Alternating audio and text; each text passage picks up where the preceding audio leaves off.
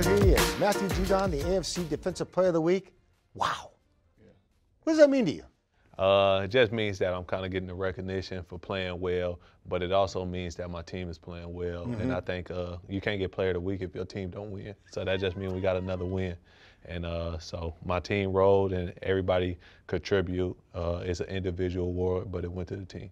What kind of award do you get for that? A certificate, a plaque? What do you get? Nah, you just get 5 minutes of fame. Defense. You're playing well. What's the mindset of this defense right now? You guys are coming on, right? But you've got, you're coming off a win.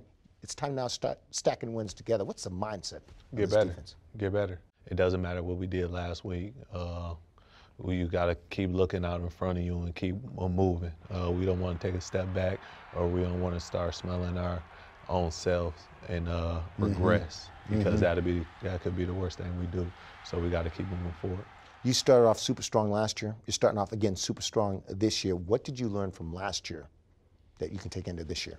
Well, first of all, don't get sick, but then just continue to work every day, because you don't know when your time or when your opportunity or when your number gonna get called. For those fans that get to the stadium early, they get a chance to see you walk around the field and throw a football in the stands. Why do you do that? Well, first I come out and I walk the whole field and I just pray for every player.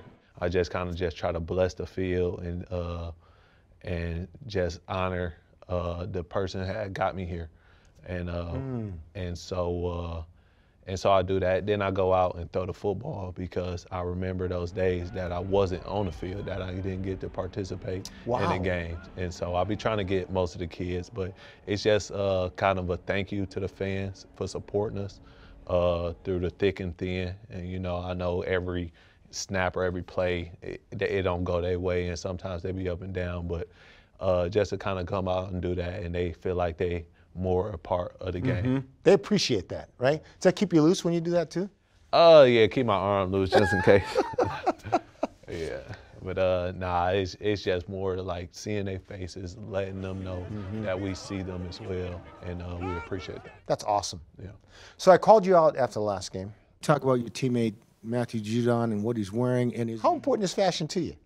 I love fashion. Just the different looks. You just keep the looks rolling, and you try to wear some stuff that shows your personality, or shows who you are, or shows what you like. But we are also humans, and we have different likes and stuff. So fashion is one of my things. So I'll be trying to mix it up. I'm gonna put you on the spot. Who dresses better, you or Devon Godchild? Godchild, I'll wear some stuff I wouldn't wear.